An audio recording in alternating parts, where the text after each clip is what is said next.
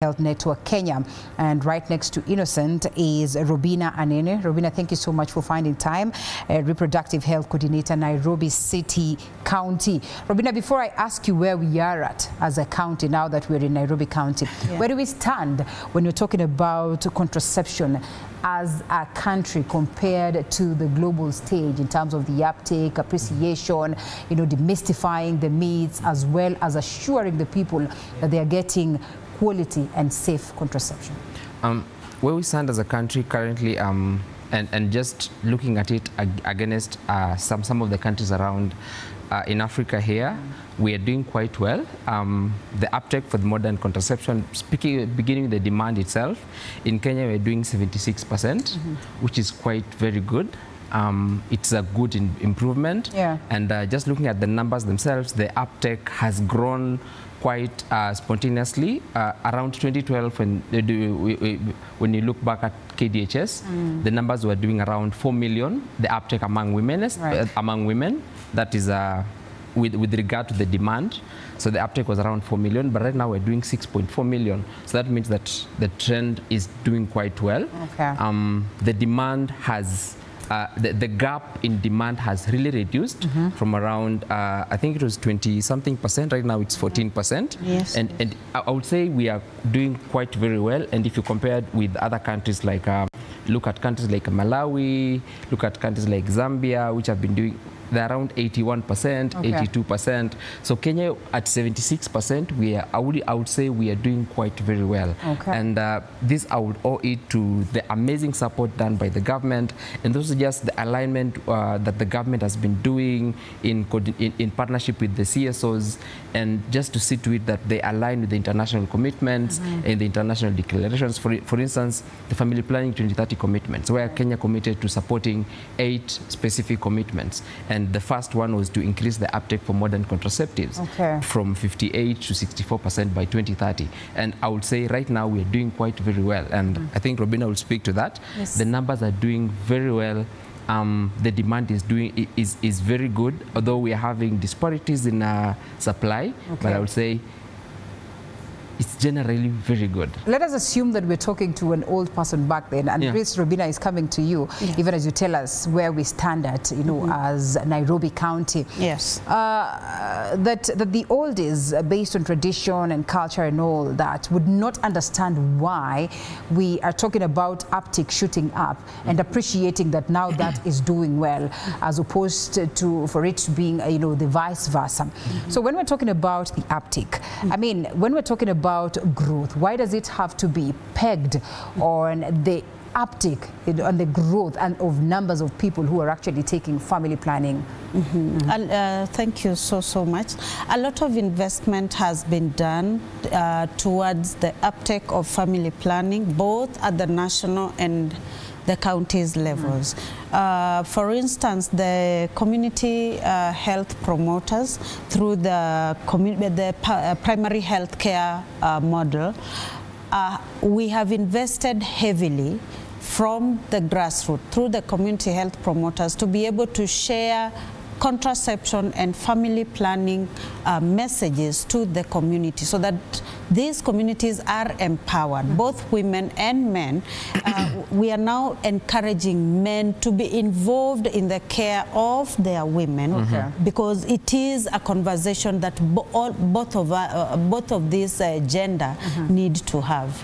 Speak to the people at the level of community who would say, you know what, once you get into marriage, it's the business of procreation. Speak to them. What are we talking about when we're talking about family planning? We are talking about taking responsibility of your own health, because once you are able to take charge of your own space, what happens within your own system, and allowing your system to be able to allow you sanity of mind, to allow your body to heal once you have gotten pregnant and delivered a baby, or even had an abortion which was not planned.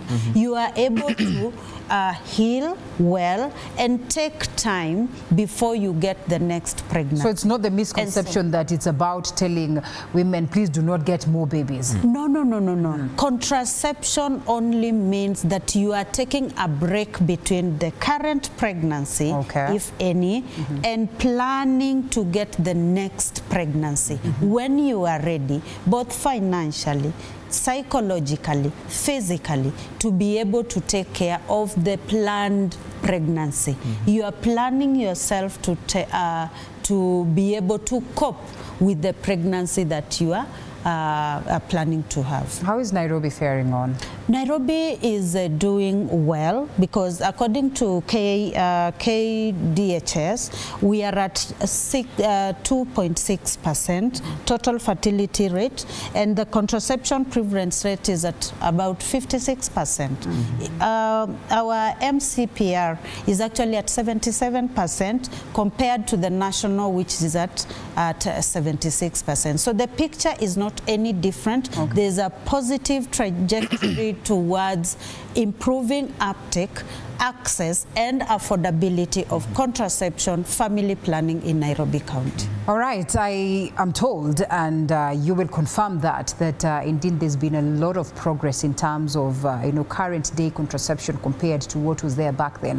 One of the greatest fears that perhaps got women, saying that maybe we should not go that way of contraceptives or family planning and all that is because most of them would complain of side effects and all that. When we're talking about modern day contraception or modern day contraceptives, just how advanced are they today to guarantee, the women out there and even the men, because we're going to get to that conversation, that indeed they are, taking arrangements that are safe for them?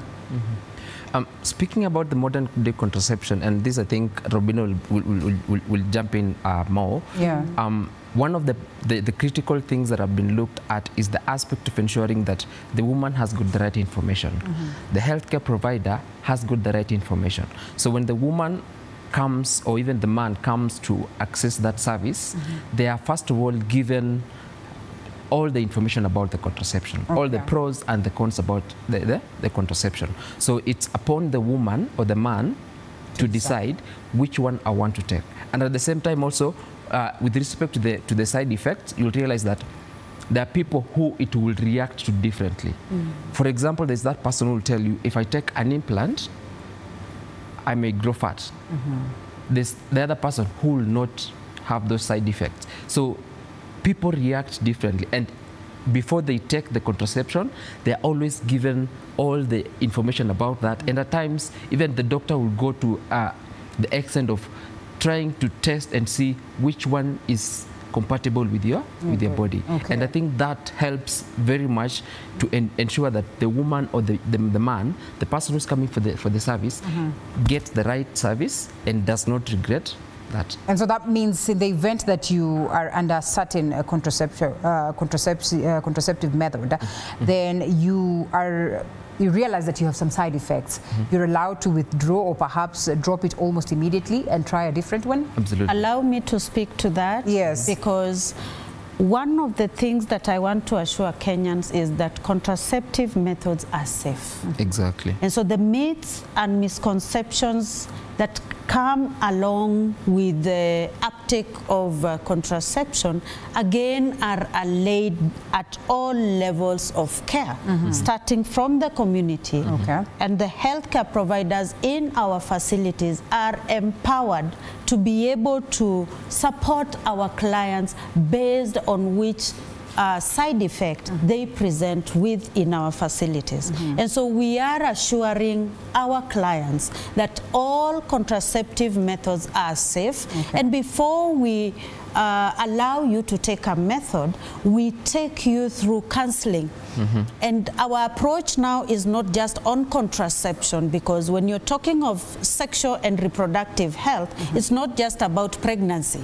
There are other things that come along, like HIV. Right. We add the component of HIV, we add the component of STI, and so we handle our clients holistically, not just focusing on contraception. And so again, we counsel you eliminating the methods that may not be suitable for you based on how you present to us. And so we don't just provide methods, we take through the client on a journey to be able to pick the best method that they are eligible for.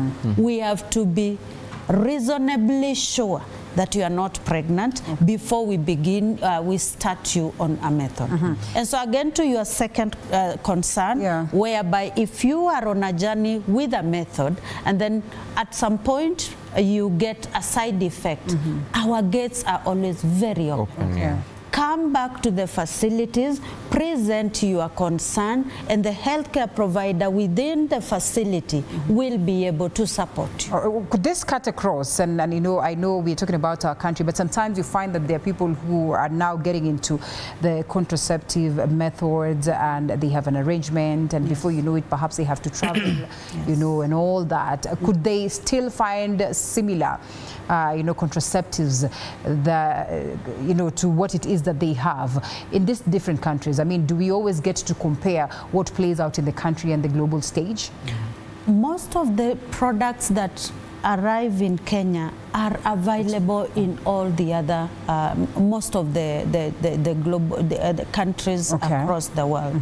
So we can assure you that all these methods that are available here are also accessible in the other countries. And we're talking about meats, and it's a good thing that you're dealing with youth and across, you know, at the country stage.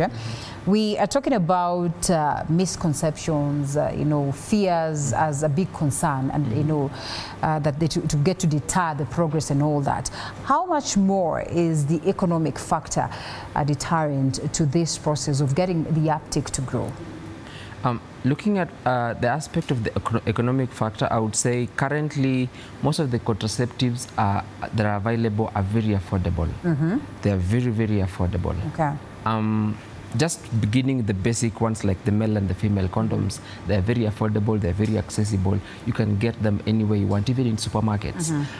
We have others that have come on board, like we have now the Sayana Press. It's also very accessible. And you realize that accessing these commodities, many a times, even at government facilities, you can get some of them at free of charge.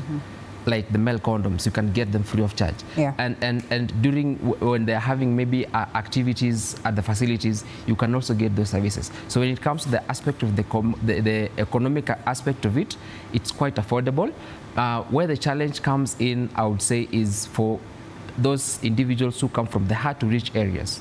So probably the problem this person will have is the distance to cover from their home to the facility. But accessing the commodities with the affordability, they're very affordable. The only maybe something that will just hinder them, probably the distance. But accessing them, I would say currently we are doing very well.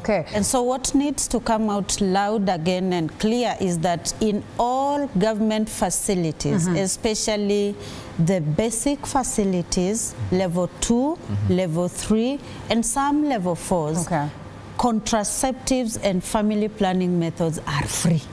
That needs to be lauded. What is charged maybe in the private and faith-based is the service of offering the commodity, because some of them actually we support them with commodities. And so when we give you free, our expectation would be that you support the communities for free. The other approach towards access is postpartum family planning, post-pregnancy family planning. The women who have already had a pregnancy, for as long as we are sure that your uterus is empty, we are able to deliver the baby, deliver the placenta, and load you with a method immediately before you step down off the couch. And that conversation again begins early.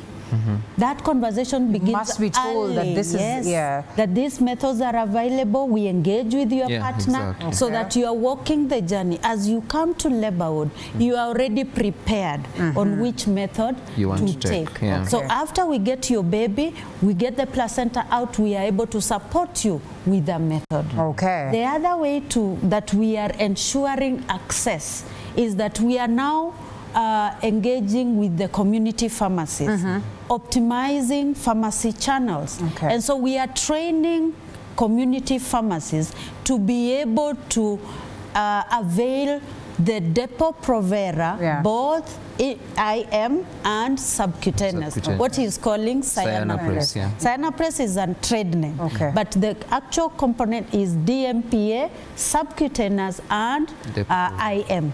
And so these commodities are now available even in the pharmacies, all the short-term methods. So we are also relying on them to be able to bring these commodities closer to the client. And the biggest question then would be, is this availability a cause for concern? We'll be coming to that, and especially to you who deals with adolescents and youth. Are they again using these methods that are available, and perhaps maybe their business should be about fixing their future and all that? So allow us to take a short break, and then we come back to that on that very note. Okay.